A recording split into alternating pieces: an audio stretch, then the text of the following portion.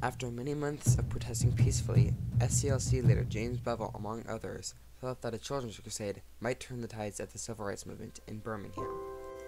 So on May 2nd, they left the 16th Street Baptist Church and went on marching throughout the city peacefully.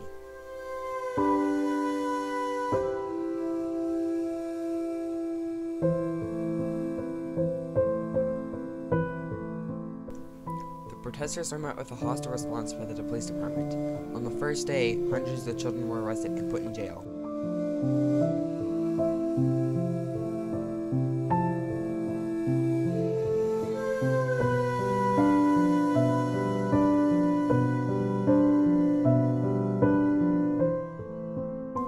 Even with these setbacks, the marches continued on the next day. These marches were met with a well-known response of fire hoses and attack dogs. The Commissioner of Public Safety, Eugene, aka Bull Connor, was the one who ordered the police to do so.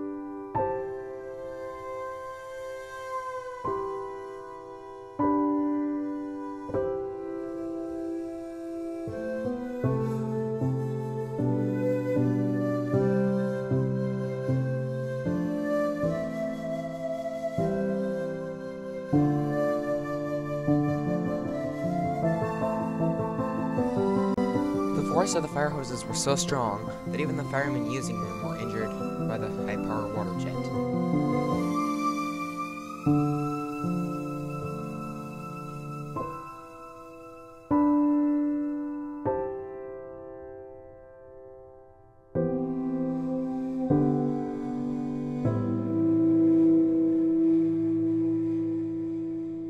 This was the turning point of the civil rights movement, as it brought national attention to the situation, allowing major figures such as John F. Kennedy to acknowledge the situation and put an end to it.